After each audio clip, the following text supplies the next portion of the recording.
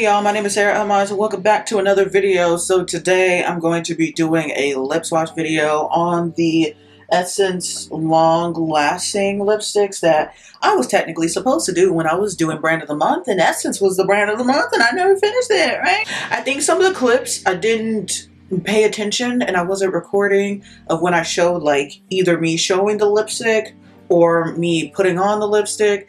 I wasn't paying attention. Look, I was like kind of watching a video, a song was playing. I learned that fish have like natural suction cups, so I don't know. Not all fish, but there's some fish that just suction. Go ahead and enjoy the video while I take this lipstick off. You know, to make matters even worse, I'm now looking back at the footage a week later. I didn't even film the first lipstick. I didn't film me putting on the first lipstick and showing you guys the swatch. I think I might go take a nap. I don't know. I don't know what to do anymore.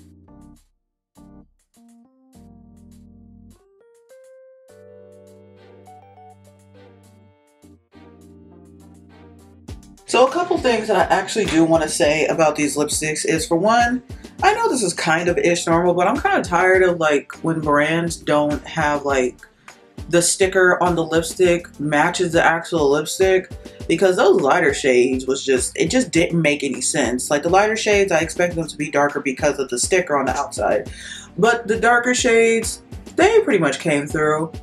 Surprisingly, this is the first time I didn't really care for the red in a lipstick collection, or just like a lip collection, because I love me some reds. Girl, I love me red, but I didn't care for it. And I literally just took it off right now. Oh, the lip gloss I'm wearing is from Essence Fire Lip Gloss. It says wet look, definitely looks wet. But I mean, for the price that you're paying for the lipsticks, which I literally don't remember how much I paid for them, You probably seen it on the screen, or I'll probably leave it on the screen now how much they cost, but they're pretty cheap, so it's like I can't expect too much. They are very creamy. If you are someone who's going to wear these under masks, which I don't see why you would wear a full-on color lip product that is not completely matte under a mask, because that's going to go all over the place.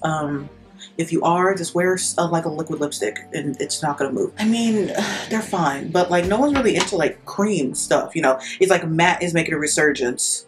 So yeah, but I just wanted to tell y'all, they're actually not that bad. The color payoff is actually really good on all of them. Even on the lighter shades, the color payoff I feel is good, except for one of them. I feel like it's a little bit transparent. But yeah, I don't know, that was it. That was my thoughts on it. Usually I don't talk in my lip swatch videos, but I mean, hey, why not? Anyways, that is it for this video. If you liked it, please give it a like and also comment down below. Have you tried these Essence lipsticks? What are your thoughts if you have tried them? Was there a color that you liked on me? The darker shades. I like the darker shades. The red was fine, but I like the deeper berry shades a little bit more. And if you are subscribed, please click that notification bell so you get notified every time I post. And if you are not subscribed, please do, because we're trying to get to 2,000 before the year is over. Okay. And also make sure you turn on the notifications so that we could get that up. There's like 178 of y'all that have like all the notifications on. So if y'all could all just be like, hey, let's just, woo, more of y'all, that'd be great. All right, I'm gonna go. Bye.